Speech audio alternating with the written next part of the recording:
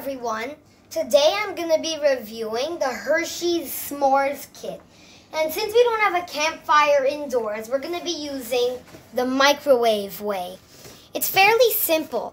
The kit comes with 4 bars of Hershey's milk chocolate, 2 packages of graham crackers, and some marshmallows, the roasting ones.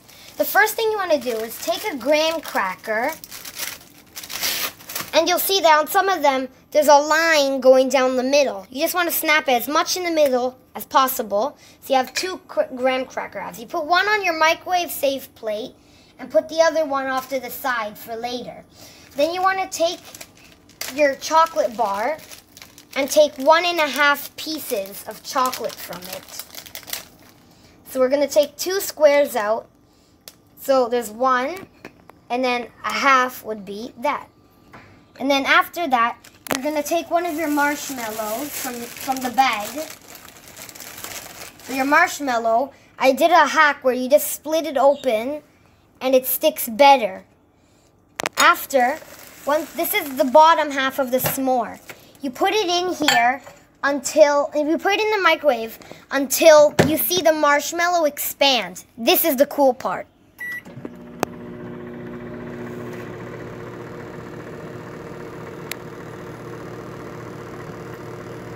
After taking it out, you'll see that it's all poofy. Then you want to take your other graham cracker half from earlier and smush it on the top. And just like that, you have your completed s'more.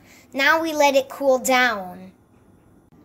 Okay, so we're back, and as you can see, the s'more is fully cooled down and it looks very good. You can see the marshmallow is all melted and the chocolate is melted too. And now, it tastes really good. You can taste the milk chocolate. It's like putting a piece of milk chocolate in your mouth along with a marshmallow and eating it. It tastes very good, very sweet.